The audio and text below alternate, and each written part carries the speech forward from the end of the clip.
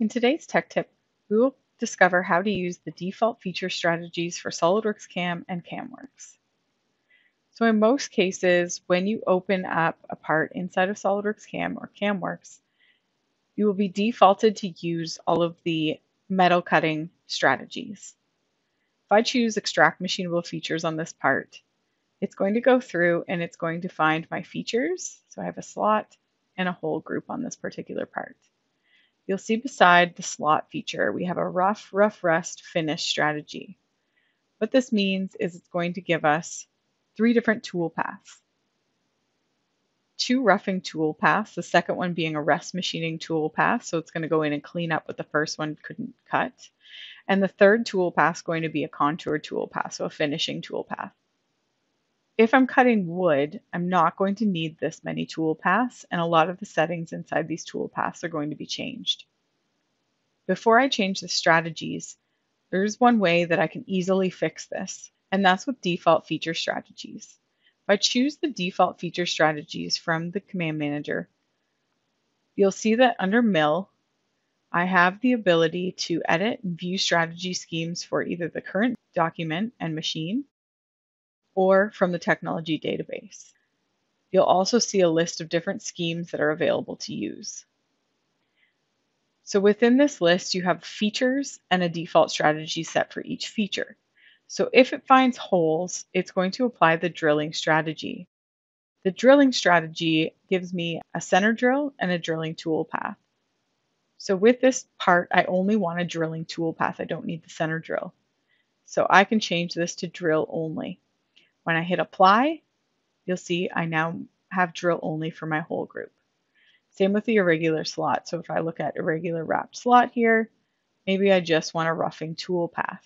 So I can do my roughing and finishing all in one tool path. Hit apply, and again, it changes that for me.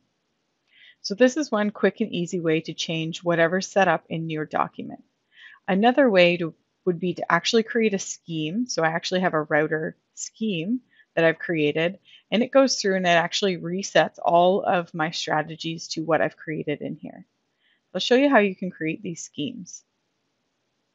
If I go into my technology database, I'm going to choose the milling machine, and then you'll see that there's an option in here called default feature strategies. So if I'm looking at the default feature strategies list, this looks very similar to what we used from this button up here.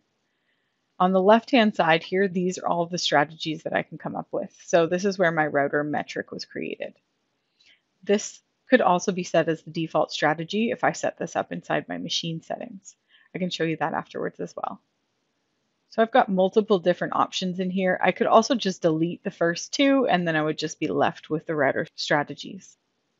So if I want to create a new one, I can go ahead and copy the existing. So I could copy the default, and then I can name that, give it a description, and then again, go ahead and change all of these. Once that's finished, I would save that as whatever I've created, and then I've got a new strategy. I'll delete that one as I don't need it. You'll also see our default list is used for the following machines. So it also shows which machines this default list is set for.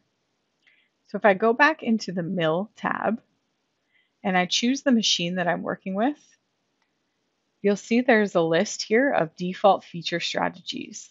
So again, if I am programming a router and I want that router metric to be my default feature strategies list, I can choose that, save it, and then I'm going to use that as my new set of strategies.